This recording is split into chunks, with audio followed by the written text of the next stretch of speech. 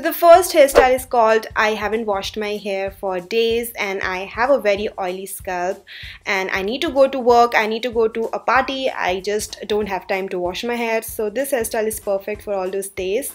I'm just going to go on and do a Ariana Grande high ponytail, leaving some of my baby hairs behind, and you can use a comb to sleek out any hair flies, and that's it. For the second part of this hairstyle, you're just going to wrap your hair into a bun. For the bun part, you just need to hold the area where you have tied the ponytail and then start twisting the hair and bun it around. This is very important step, guys. Just use both of your hands to make a bun, and when in the end you think the bun is looking fine, it has that volume and it is looking sleek and perfect, you can go on and use another hair tie to tie your hair. And if you don't have a hair tie, just use some bobby pins to secure the bun at place. And next I'm just going to use the comb again to make sure there is no hair flies. If you think some hair is popping out, just use a bobby pin to secure the hair into the bun itself. In that way the bun is going to last longer. This hairstyle is perfect for work days, perfect for parties, perfect for wearing ethnics like saris where you have a very sexy blouse to it.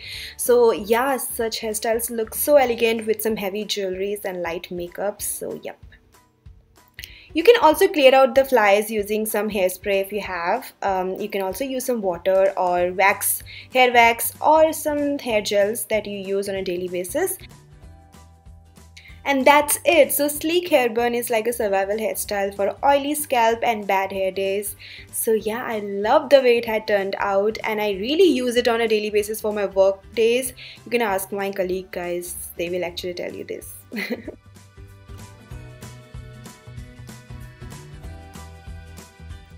So we all have some of those days where our scalp is feeling really oily and we really don't have time to wash our hair, and we don't want to go for a sleek hairstyle because sleek hairstyle could be a really hard task. It's a very tricky task basically. So this hairstyle can work for you. This is a half updo bun.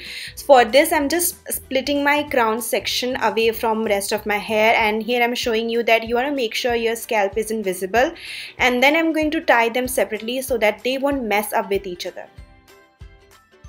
So now comes the most tricky part and most amazing part. So if you learn this technique, you're sorted for oily day poof hairstyles. So as you can see, I middle parted my hair and then I'm picking all of the hair from the side of my crown section with my hand, as you can see, and then I will place one of my hand in the back side of my crown like so. So as you can see, I'm holding the hair tie while I'm twisting my hair, and also I'm holding the crown section where I want my bun to be while I'm twisting my hair, because this will make sure my bun will be at that exact same place where I want it to be, and it will also make sure that my poof isn't falling apart and the volume which we have given to the poof isn't falling apart. So this method is a very quick technique which you can use for a volumized poof, guys. So after securing the bun with some elastic band, I will secure the bun at its place with some bobby pins. This will make sure the bun won't move and it won't loosen up. And again, I will just go through my poof side with my fingers to make sure it has that wavy texture and it has that volume and the poof is intact and at its place. After that, you can let go of your hair and run your fingers through your hair. You can straighten them up if you want to, and that's about it.